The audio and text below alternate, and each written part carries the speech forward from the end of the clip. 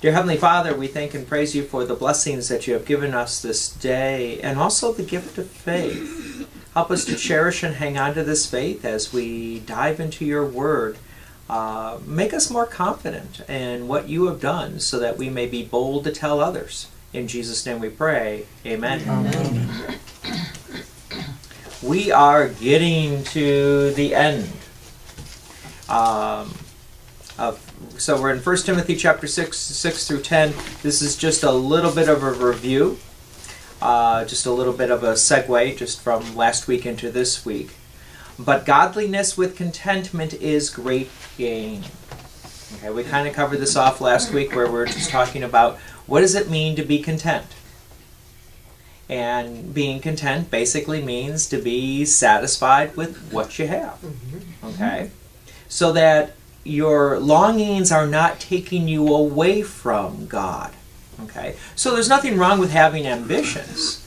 So if you have ambitions, you know, and you want to go and do something or start something or excel in something, nothing wrong with that as long as it does not pull you away from God and, if I just may also say, the other responsibilities that you have. Okay? But the St. Paul continues. He says, "For we brought nothing into the world. We can take nothing out of the world." Beautiful, like paraphrase of Job there. "But if we have food and clothing, we will be content." And, you know, my typical joke about that is Paul must not have raised very many teenagers. You have food, you have clothing, aren't you content? Yeah. Never mind. Having just raised a couple of teenagers and now out of that stage, I can say in today's world that's going to be a tough sell.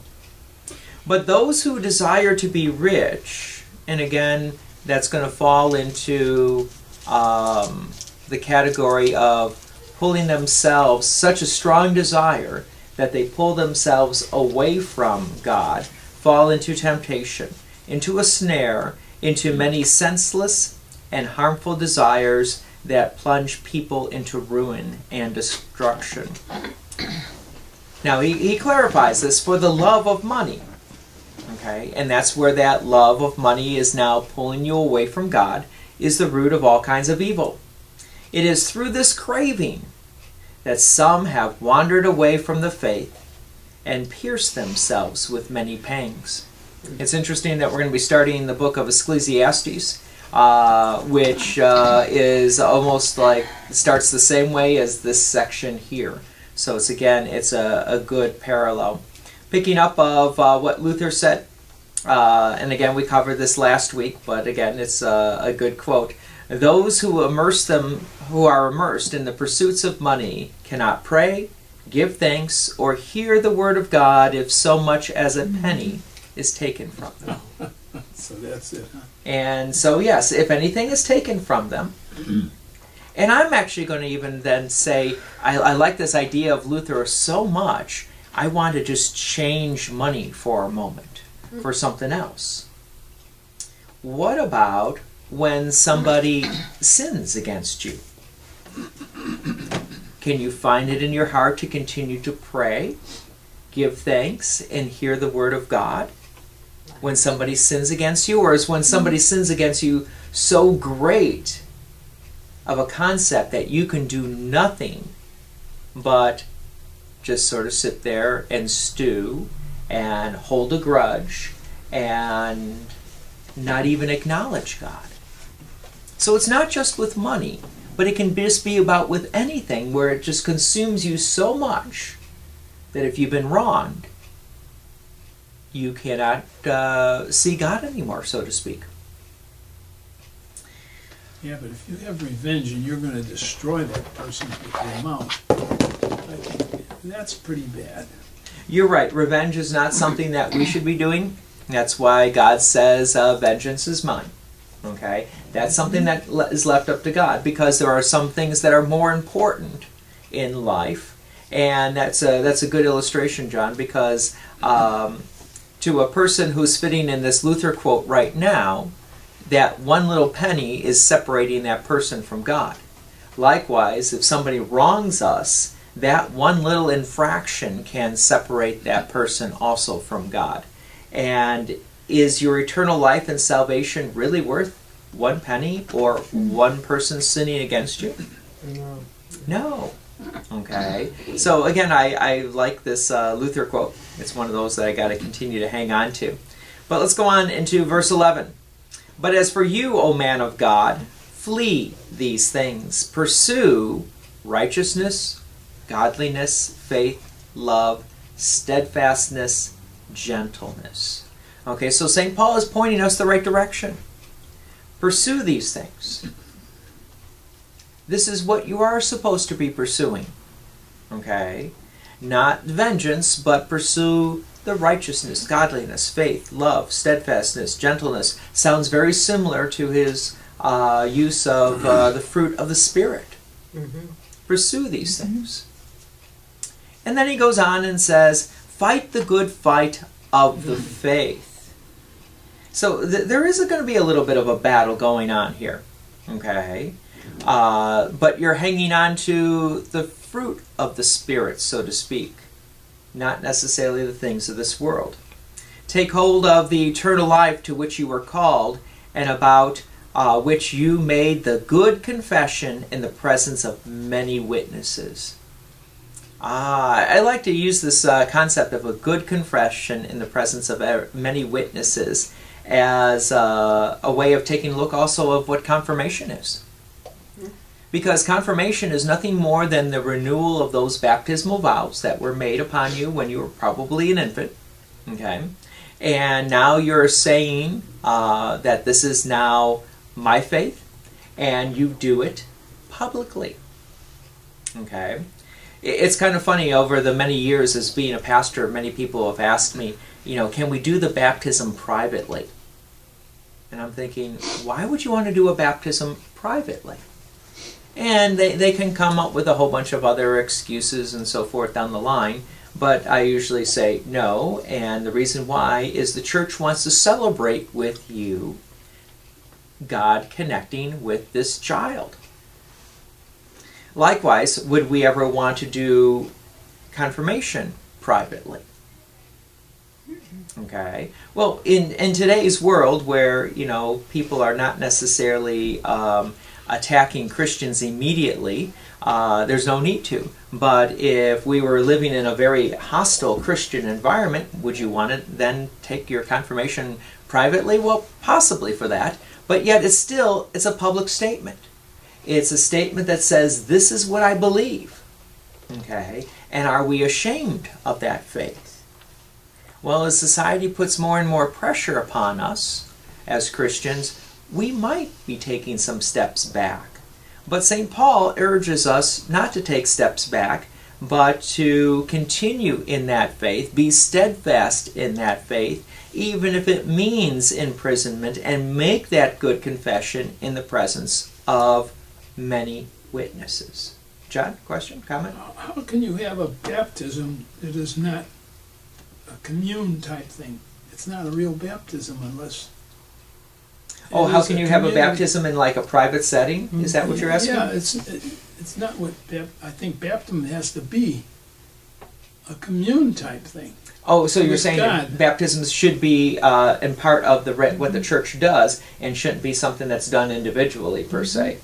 Right. And I would agree with you. It is part of this community of believers, because as you are being baptized, you are being brought into the body of Christ. Yes. And the church is the body of Christ. And so why would you say, I want to be in the body of Christ, but I don't want to be part of this local body of Christ? And you're right, it doesn't make much sense. That's why I usually say no to the private baptisms. But has there ever been a time where I've had to be like in a hospital labor and delivery room doing a baptism? The answer is yes. We're not going to say to that child, whoops, I got to take you to the local church and wait for the next church service, because that particular time the child would not have made it. So, yes. Each Sunday we make a good confession, I hope. Yes. So our brothers and sisters in Christ hear us. Maybe we should face the center aisle, actually face the others, and make our good confession as we speak to them, also as we say it to God, but that they know what we're saying. Yes, they know, because they're saying the same thing. But I think there's an order of worship where there's a confession of sins, where the pastor speaks them first, and then the congregation forgives him. Right. It's the order of compline. Yeah. Let me actually quick pull that up here. And actually, hold on a second. I'm talking as I'm trying to quick grab it here. One of the Wednesday evening services that I've done since I've been here, I actually used part of this liturgy from Compline for the confession and absolution for a reason. And, oh, this is not going to show up. Okay. It's not going to show up well, but I think we can kind of do this. Let me just change my screen here. So it might sound a little familiar to you, but it might not. Hold on a second. Let's pull this up here. Can I expand that? Yeah. I can. We're going to focus, LSB sometimes has two columns. We're going to focus on the left column. Notice it's a little distorted. That's actually an L. Whoops. Okay. Let me see if I can bring it up a little bit bigger. It says, I confess to God Almighty before the whole company of heaven and to you, my brothers and sisters, that I have sinned in thought, word, and deed by my fault, by my own fault, by my own most grievous fault. Wherefore I pray God Almighty to have mercy on me, forgive me all my sins, and bring me to everlasting life. Amen. So that's done by the leader. And because it's an L, you could actually use this in your family devotions. Okay? And wouldn't it be wonderful if a parent in a family devotion would say this, and then notice what the kids would have to say, or the congregation. The Almighty and merciful Lord grant you pardon, forgiveness, and remission of all your sins. Amen. And then the congregation then continues, I confess to God Almighty before the whole company of heaven and to you, my brothers and sisters, that I have sinned in thought, word, and deed, by my fault, by my own most grievous fault. Wherefore I pray God Almighty to have mercy on me, forgive me all my sins, and bring me to everlasting life. Amen. And then the response of forgiveness, the Almighty and merciful Lord grant you pardon, forgiveness, and remission of all your sins. So again, it is that interaction between the two. I'm doing this from memory. I feel like I've been in a confessional. Well, that's about what we used to do. Yeah, and there's nothing wrong with that. Now I have to get back to my computer here, so just give me a second here. I gotta tell the TV to come back to the computer. Okay. So that is part of that good confession, is to be able to be bold. My computer is not cooperating. There we go. There we go. Okay. To be bold in that witness. So Linda, was that the thing that you were thinking of? Right. Yes. Okay. And that is, again, the confession and absolution. That's part of the order of Compline. And there's also one other little nuance to that, and I just forgot about it after I shut it down. Was it said by my fault, by my own fault. Phrase again, by my own fault, by my own most grievous fault. Yeah. And that's actually called the mea culpa, where it's basically I'm the culprit. That's how that's being translated. And during those times in the older liturgy, you would actually take your fist and sort of beat it against your breast 3 times, as you were saying that. Mea culpa, mea culpa. Okay, yeah. Mea culpa, mea maxima culpa. Yeah. And nothing wrong with that. There's, these traditions are there, designed to teach us. And what is that designed to teach us? That, yes, I'm a sinner in need of God's grace. And should we ever be afraid of confessing being a sinner? Well, the answer to that is no, because if we are ever afraid of confessing being a sinner, what we're really saying is to God, I really don't want your forgiveness. Okay? But we got to remember, we have a loving, gracious God who mercifully forgives. So why would we ever want to be afraid of confessing our sins, knowing we know God's response? God's response is, you are forgiven. This is why Jesus was sent, to forgive you. So we should always be bold and shouldn't be hiding that. Now, I will admit, confessing sins to one another, that we get a little squeamish about. Even more squeamish about, I should say. But St. Paul here is trying to encourage Timothy to make that good confession of that in the presence of many witnesses. So let's go on, and we're getting there to the end, almost to the end. I charge you, St. Paul writes, in the presence of God, who gives life to all things, and of Christ Jesus, who in his testimony before Pontius Pilate made the good confession, to keep the commandment unstained and free from reproach until the appearing of our Lord Jesus, which he will display at the proper time. He who is blessed and only sovereign, the King of kings and Lord of lords, who alone has immortality, who dwells in unapproachable light, whom no one has ever seen or can see, to him be honor and eternal dominion. Amen. It was just interesting on last Sunday when we were talking about in the book of Revelation, about the jewels and the light of God, and the light of God shining through the jewels, and you're getting that prism effect with the rainbow and stuff like that. St. Paul picks up a little bit of that when he describes it as who dwells in unapproachable light. You can't see God directly. And that's why the jewels were there. You see the glory of God, but not directly. But anyway, getting back to this, to Timothy here. So you have the charge to follow the commandments. To follow that word of God. Verse 14, to keep the commandment unstained and free from reproach. So we're forgiven from our sins, amen, but we still use the commandments as a guide for our Christian living. Okay, and this is important. This is called the third use of the law. And that third use of the law is there as a reminder for Christians. How should we be living our life? Okay, yes, there's forgiveness through Christ, but at the same time, as we enjoy that forgiveness, we want to sit there and say, okay, God, I want to follow the path that you want me to go down. What does that path look like? Well, that's simple. 10 Commandments. Follow that path. Okay, got it. That should be our response. But unfortunately, in today's world, many Christians will sit there and say, the 10 Commandments are old. That's back in the Old Testament. We don't need to follow those anymore. And the answer is no.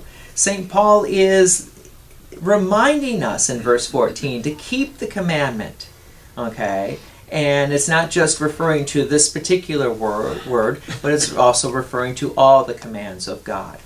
So let's back up to verse 13 there, where he says, I charge you in the presence of God, who gives life to all things, and of Christ Jesus, who in his testimony before Pontius Pilate made the good confession.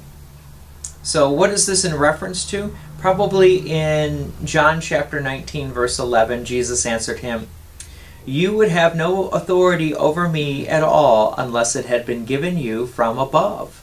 Therefore he who delivered me over to you has the greater sin.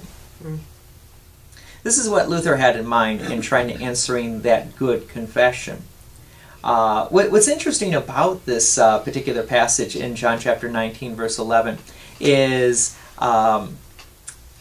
Jesus affirms the authority of Pontius Pilate. You have authority, okay? So, Jesus was not here to destroy the governments, okay? And that's what some people thought, is that the Messiah would come to kick out the Romans, okay, and usher in a new Jewish kingdom. And the answer to that is no. Jesus came to do something else, to defeat sin, death, and the devil, give you forgiveness of sins so that you could have life and salvation. Okay, so that was what Jesus came to defeat. The enemy. The local governments are not the enemy. Okay, so again, he has that affirmation of the authority, but yet also then names the person who delivered me over to you has the greater sin. Okay, and so yes, there's still, God is holding sin accountable. Okay, the law has been completely fulfilled in Christ, and he will actually hold Christ accountable to him. So now here comes the interesting question I always like to kind of make Christians think about. So when Jesus dies on the cross, did he die on the cross for the forgiveness of Judas's sins, especially that sin of betraying him? When you get to this verse here, therefore he who delivered me over to you has the greater sin. No. He died for forgives all everybody. sin. He forgives No. everything. I think the answer is no, isn't But it? Judas If has he to repents. repent. Right. Okay, so we got a division in the house. Let's unpack this a little bit. First of all, when Jesus dies on the cross, does he not die for the forgiveness of the sins of the whole entire world? Yes.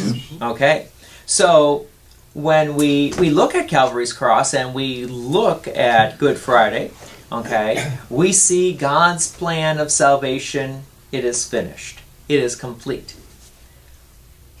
How do we receive that forgiveness of sins that was won for us on Calvary's cross? I believe in Confession. Free gift. Okay. Believing in Jesus.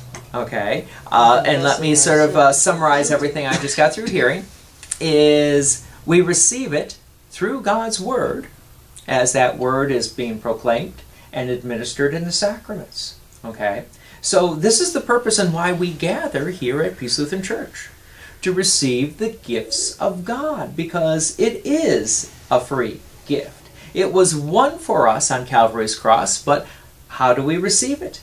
We receive it when that Word of God is being proclaimed. We receive it when that Word of God touches us through water. We receive it when that Word of God, through bread and wine, the very true body and blood of Christ, given and shed for you for the forgiveness of sins. This is how we receive that Word of God. So is going to church, surrounding ourselves with God's gifts of Word and Sacrament important? The answer is yes. That's the physical part. It is. There's got to be a physical part, right? The physical part, as you just quickly noted, you're hearing God's Word. You can touch that through water, bread, and wine. Okay, and that's actually when I do baptisms. I like to use my hand, dip it into the water, and make sure I get lots of water, not to get the kid extremely soaked, but so that some of it falls back into the baptismal font and you hear the water, at least if you're closer to the front. Likewise, in the Lord's Supper, and I had one member in my previous parish. It was during the summertime, and I took the veil off over the elements, and she was sitting somewhere near the front, and she said, "You know, I could actually smell the sweetness of the wine starting to come forward." Okay, so can you smell the wine? And the answer is yes. Okay, don't ask about the wafers. Okay. And so it is using your senses besides tasting. Okay, and so, you know, coming to Peace Lutheran Church to receive the gifts of God, as John, I think you were kind of alluding to, is also physical besides just spiritual. Okay, and that we have to realize that God is doing an awful lot with that Word as it is being proclaimed and attached to water, bread, and wine. Okay, let's go to 1 Timothy chapter 6, 17 and through 19. As for the rich in this present age, charge them not to be haughty, nor to set their hopes on the uncertainty of riches, but on God. So again, the key is God. God is going to save you. The things of this world, whether you have a lot or a little, are not. Who richly provides us with everything to enjoy. They are to do good, to be rich in good works, to be generous and ready to share, thus storing up treasures for themselves as a good foundation for the future, so that they may take hold of that which is truly life. Okay, now I will admit, now verses like this sometimes make Lutherans a little squirmish here, because we're thinking, well, aren't we saved by justification by God's grace through faith? And the answer is yes. But as you're going to hear in the upcoming sermon, okay, it is a yes, amen to that yes. Now comes the question, with the power of God's Word, are we changed? Yes. Oh, yes, we are changed. Not by any change I've done, the change that God has done within me. Okay? And because of that change, do good works follow? Yeah.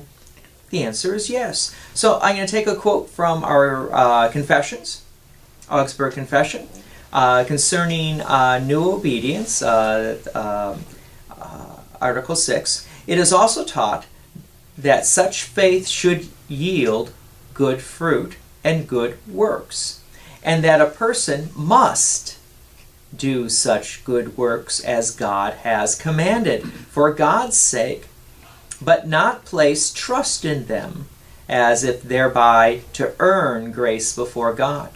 For if we receive forgiveness of sin and righteousness through faith in Christ, as Christ says, himself says in Luke chapter 17, verse 10, when you have done all things, say, we are worthless slaves. The Fathers also teach the same thing, for Ambrose says, it is determined by God that whoever believes in Christ shall be saved and have forgiveness of sins, not through works, but through faith alone, without merit. So in the Confessions, we actually do spell this out, because this is something that can get confused really, really quickly. Are good works necessary? The answer is yes. Are you saved by those good works? The answer is no. Okay, so let's just go back here to when he was talking about verse 18. They are to do good, to be rich in good works, to be generous and ready to share, thus storing up treasures for themselves as a good foundation for the future, so that they may take hold of that which is truly life. Okay, so St. Paul is already basically saying that these people are already believers. They've been blessed by God. They should be sharing with what God has blessed them with. Okay, and we should all really be rich in good works, generous to help out where we can. You know, if God didn't bless us with $10 million, obviously we can't give $10 million, right? Okay, so keep that in mind, that God does indeed bless us with many things, and notice the emphasis, be ready to share. And does that help build, you could say that, I don't want to say build faith, because faith is a gift from God, but then you're trusting that faith even more. You're saying, yes, you know God is taking care of you, and that God can use you to help take care of other people, and there's nothing wrong with that. And it gives us a little bit more confidence in that Christian faith, especially in today's world, where in today's world everyone is sitting there going, it's mine, mine, and all mine, and you can't have it. In the Christian world, we sit there and say, no, it's God's, it's all God's. I'm just a manager or a steward of God's possessions. Two different lines of thought here. Okay, let's finish this up. Last two verses. O Timothy, guard the deposit entrusted to you. And you might be saying, wow, didn't we hear that last week in the sermon? And that was from 2 Timothy. So Paul's use of this guarding the deposit was important to put into both letters. Okay? And then he goes on and says, avoid the irreverent babble and contradictions of what is falsely called knowledge. For by professing it, some have swerved from the faith. Grace be with you. And you're like, wow, what a way to end. A little bit on a rough note, but that's okay. He's basically saying, guard that faith. Guard that faith that has been given to you by the Holy Spirit. Don't go looking out for other type of sources of wisdom or knowledge or strength. Stick to God's Word. Okay? Because if you start looking for wisdom in other things, you're going to wander from the faith. And then he ends up by saying, grace be with you. One little last interesting note about knowledge. Okay? Yes. So, and here's something that the church has not... Well, I guess even Lutherans struggled with it at one time.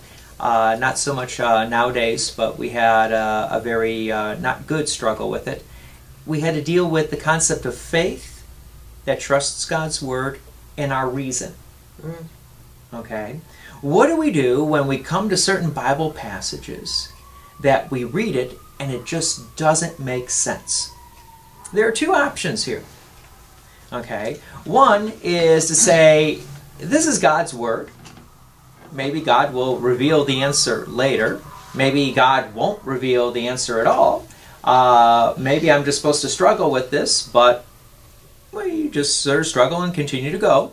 Or the other way of looking at this is God's Word has got to be wrong because my reason has got to be right. And so henceforth we got to just rearrange what God is trying to say in His Word to fit my reason. And I can already see the responses. Everyone's going no to that last one, Pastor, okay? But strangely enough, we live in a world where there are actually many churches that will go down that route. If something doesn't seem to make sense to them, then they are going to try to explain it. Okay? And I think I just recently did some teaching on this in regards to, especially to the Lord's Supper. Okay? When we teach the Lord's Supper, we talk about the bread and wine and the body and blood of Jesus. Okay? We don't try to explain how this happens. Okay? As Lutherans, we just teach what happens. Okay? So, what happens? You have bread and wine. You have God's Word, you have the body and blood of Christ. Christ is bodily present. And you receive Christ bodily with that bread and wine, the body and blood of Christ, when you receive communion. We don't try to go down the route with how it changes, or what goes on, or how it all happens, okay? And so we just leave that as a mystery. I'm not going to touch that. Because if I touch it, I'm going to go down a path that Scripture doesn't want me to go down. If God wanted me to know all the details behind it, He would have spelled out the details.